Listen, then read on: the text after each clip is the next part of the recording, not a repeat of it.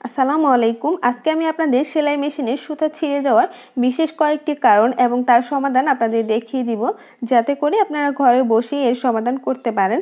তো এই ভিডিওটির জন্য আপনাদের অনেক অনেক রিকোয়েস্ট ছিল, তাই প্লিজ মনোযোগ সহকারে ফুল ভিডিওটি দেখবেন। মূলত যারা নতুন সেলাই মেশিন কিনেন তাদের এবং যারা নতুন কাজ শিখেছেন তাদের জন্য এই সমস্যাটা বেশি হয়। তো এখন হচ্ছে আমি এই ঢাকনাটা খুলে নিচ্ছি উপর থেকে। তো আমি প্রথম কারণটা আপনাদেরকে দেখাবো। এই যে দেখতে পাচ্ছেন এই অংশটা হচ্ছে এইখানে ববিন কেসটা রাখা হয়। তো আমি প্রথমে ববিন কেসটা খুলে নিচ্ছি এখান থেকে। এরপর হচ্ছে আমি এই যে এখানে দুই পাশে ক্লিপের মতো থাকে, এটা হচ্ছে এই অংশটা আটকানোর জন্য। তো এই পাশটা আমি খুলে নিচ্ছি এখন ভেতর থেকে। তো ভেতর থেকে আমি হচ্ছে দুইটা পার্টস খুলে নিয়েছি। এটা কিভাবে সংযোগ করতে হয় সেটাও আমি দেখিয়ে দিব। তো প্রথম যে কারণটা সেটা হচ্ছে ববিন কেস এবং ববিনের কারণে, মানে যখন আপনারা সুতাটাকে এখানে স্ক্রু থেকে টাইট দিয়ে নেবেন তখন হচ্ছে বেশি টাইট হয়ে গেলে সুতাটা ছিঁড়ে যেতে পারে। আবার এখানে দেখতে পাচ্ছেন একটু যদি বের হয়ে থাকে সুতাটা, সেক্ষেত্রেও কিন্তু আপনার সেলাইয়ের সমস্যা হতে পারে।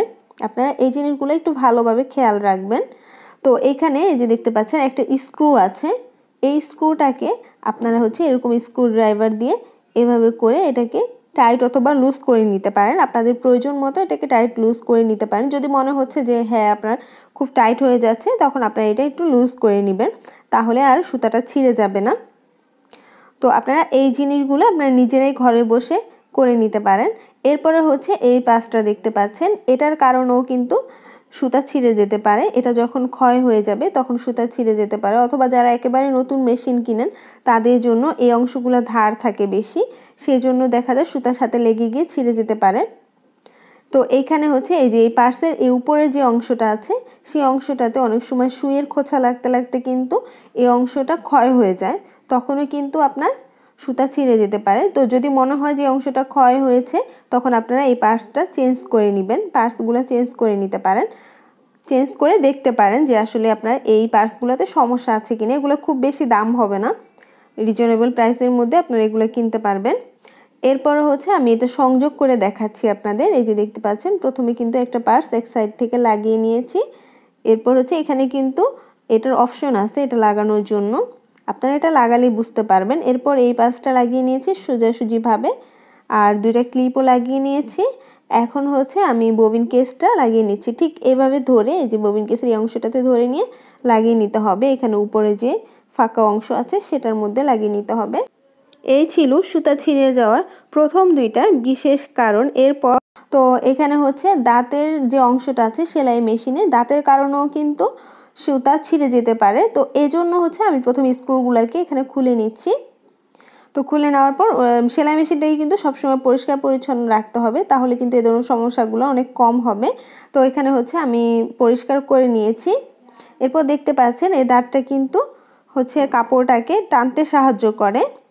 তো দাঁতটা যখন আপনার খুব বেশি উপরে উঠে যাবে তখন হচ্ছে সেলাই মেশিনের সুতা ছিঁড়ে যেতে পারে, আবার যখন নিচে নেমে যাবে তখনও কিন্তু সেলাইয়ের সমস্যা হতে পারে।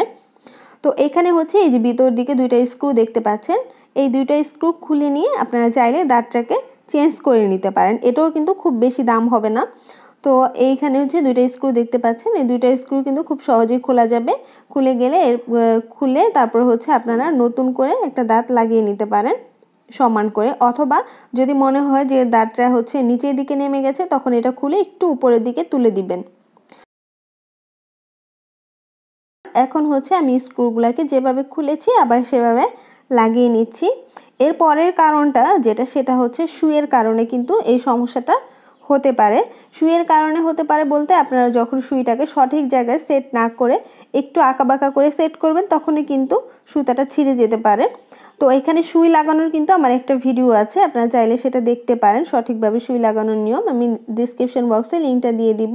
তো আমি এখানে সুইটা খুলে নিচ্ছি, আর সুইটা কিন্তু অবশ্যই আপনাদেরকে খুব টাইট করে লাগাতে হবে প্লাস দিয়ে, কারণ সুইটা কিন্তু লুজ হয়ে গেলে সেক্ষেত্রে দেখা যাচ্ছে সুইটা পড়ে গিয়ে ভেঙে যেতে পারে।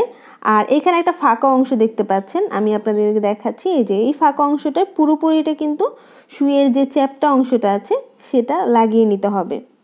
এই যে এভাবে করে পুরোটা লাগিয়ে নিতে হবে। যদি আপনারা অর্ধেক লাগান বা দেখা যায় অল্প একটু লাগান, সেক্ষেত্রে কিন্তু আপনার সেলাইটির সমস্যা হতে পারে এবং সুতা ছিঁড়ে যেতে পারে। তো এই জন্য এখানে পুরোপুরি লাগিয়ে নিতে হবে। আর অবশ্যই ভালো মানের সুই ইউজ করবেন। আমি সাধারণত 16 নাম্বার সুই ইউজ করি, আর আপনারা একটু মোটা কাপড় যদি সেলাই করতে চান সেক্ষেত্রে 18 নাম্বার সুই ইউজ করবেন। তো আমি এটা যেভাবে খুলেছি সেভাবেই কিন্তু আবার লাগিয়ে নিয়েছি, খুব টাইট করে লাগিয়ে নিতে হবে। আর এইখানে আপনারা কিভাবে বুঝবেন যে আপনাদের সুইটা সমান আছে, একটা সুতা এইভাবে লাগিয়ে নিয়ে আপনারা দেখবেন সুতাটা সমান আছে কিনা, তাহলেই কিন্তু আপনারা বুঝতে পারবেন। এই যে দেখতে পাচ্ছেন। আর সুই লাগানোর ভিডিওটা আপনারা অবশ্যই দেখবেন, ওটা দেখলে আপনারা আরও বেশি ক্লিয়ার হয়ে যাবেন যে কিভাবে সুইটা সঠিকভাবে লাগাতে হয়। তো আশা করছি এই বিষয়টাও আপনারা বুঝতে পেরেছেন, আপনাদের কাছে ক্লিয়ার হয়ে গেছে। তো আমি এখানে যেই পার্টসগুলোর কথা বলেছি সেগুলো চেঞ্জ করার পরেও যদি সমস্যার সমাধান না হয় তখন আপনারা বুঝতে পারবেন যে সুতার কারণে এই সমস্যাটা হচ্ছে। সুতা যদি মেয়াদ উত্তীর্ণ হয় অথবা দেখা যাচ্ছে যে অনেক সময় সুতাগুলা অনেক বেশি পুরানো হয়ে থাকে, তখন সেই সুতাগুলা ছিঁড়ে যেতে পারে, অথবা ভালো মানের সুতা না হলে সুতা ছিঁড়ে যেতে পারে। সেক্ষেত্রে আপনারা অবশ্যই ভালো মানের সুতা ইউজ করবেন। আর সুতাটাকে আপনারা পরীক্ষা করে দেখবেন যে আসলে সুতাটা ভালো আছে কিনা, তাহলে কিন্তু আপনাদের আর কোনো সমস্যা হবে না। এরপরে আরেকটা বিশেষ কারণ সেটা হলো অনেক সময় দেখা যায় আমাদের ভুলবশত বিভিন্ন পার্টসের সাথে সুতাটা পেঁচিয়ে থাকে, সেক্ষেত্রেও কিন্তু আপনার সুতা ছিঁড়ে যাওয়ার সম্ভাবনা থাকে। তো সেলাই করার সময় এই বিষয়গুলো আপনারা একটু খেয়াল রাখবেন, তাহলেই কিন্তু অনেক ধরনের সমস্যা থেকে সমাধান পাবেন। তো আশা করছি আজকে এই বিষয়টা আপনারা ক্লিয়ারভাবে বুঝতে পেরেছেন।